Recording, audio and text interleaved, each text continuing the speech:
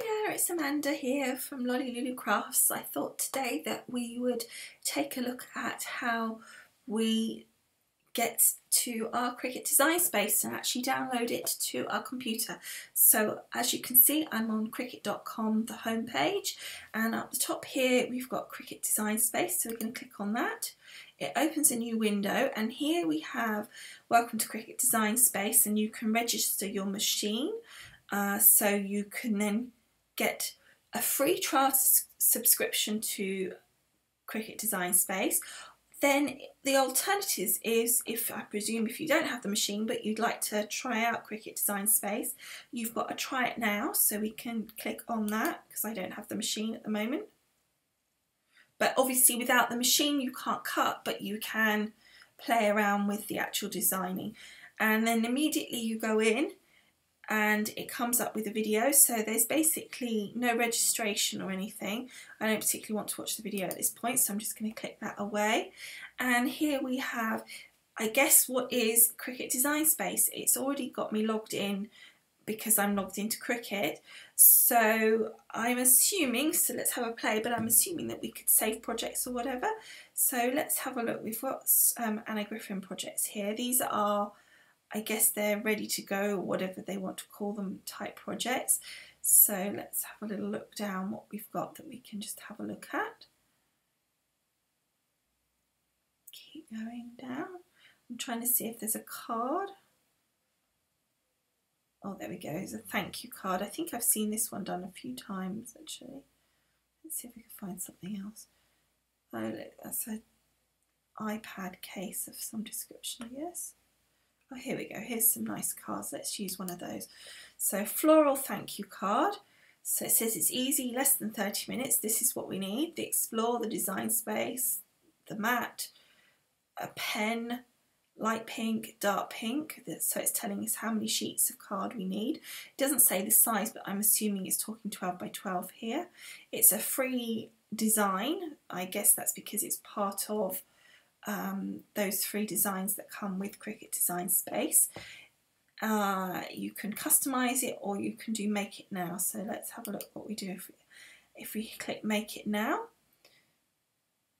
So it's just thinking about it.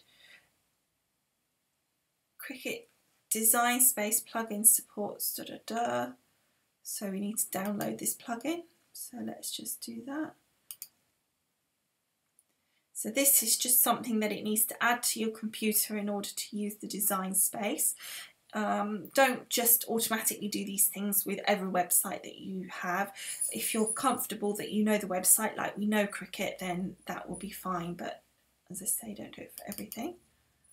And then you want to click on that so that you can then agree to it. So agree, and then it's going to actually simply drag the design space icon to your internet plugins folder. So we just drag that across to there. And then I've got to put in my password. I mean, I have no idea what I'm doing right now. I'm just following the instructions.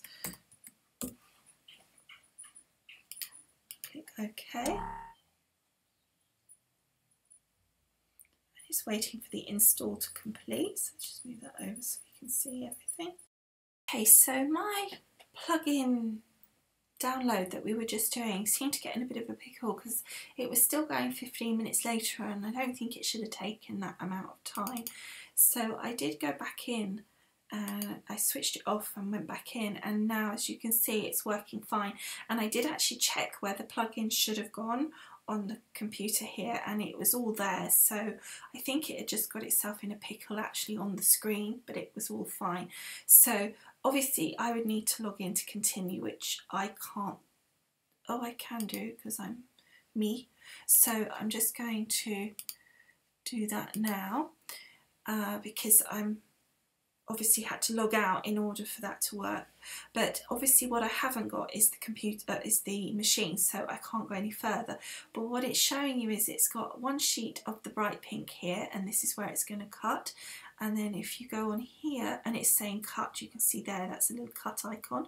And if we go on to the second mat, which is here, the mat preview, you can see it says you need to cut you need to emboss, and you need to, that's your embossing tool, I think, and that's your pen. So that's telling you need all three things, and this is where it's going to cut. So clearly you wouldn't need a 12 by 12 piece of paper, but you could do it with just a slightly smaller piece. Okay, so as I say, I hope this has been helpful, and I will see you again next time, and thanks for watching. Bye for now.